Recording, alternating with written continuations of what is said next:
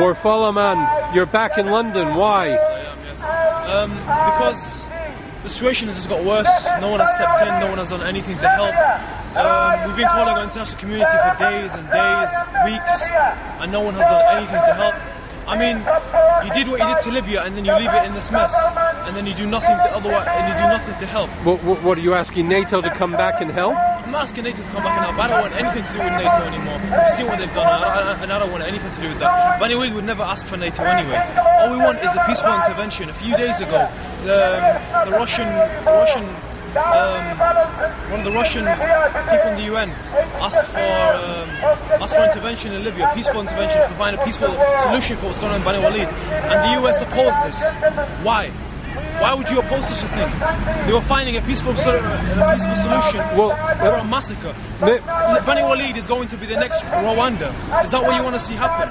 And then you step in too late. I mean, the thing I don't get is when Gaddafi troops were heading to Benghazi, the international community reacted within hours, literally, and then within a few hours there was a no-fly zone over Libya. Why can't we do the same for Bani Walid?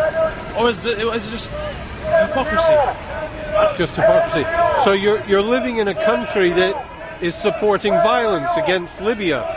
I mean, I don't get it. I mean, I've lived in this country for a long time, and I've always thought, they've always stood for peace and democracy and all this bullcrap that they try to spoon-feed us every day. But it's just total nonsense. I mean, after what I've seen, I've been personally affected by this, so I know. It's hypocrisy. So why are you here today? Today I'm here because I want to send my voice to the British government to stop bombing Bani Walid, because there is a lot of civilians there. They are died, and we need to save their life. Are you from Libya? I am from Libya too, and I want peace for Libya.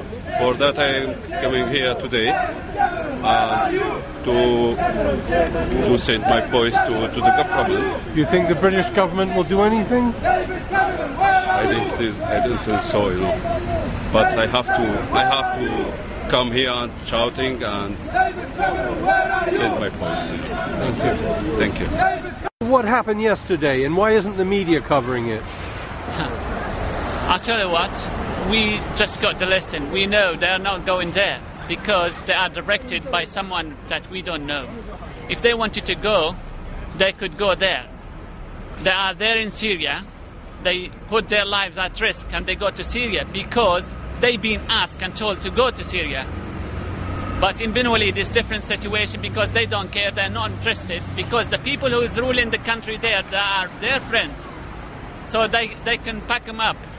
They support him, whatever the cost of Bani Walid is going to be, so they don't care. You're saying Sky TV and the BBC should be in Bani Walid? There is no Sky TV, there is no BBC media to cover the news, as they don't want to go there.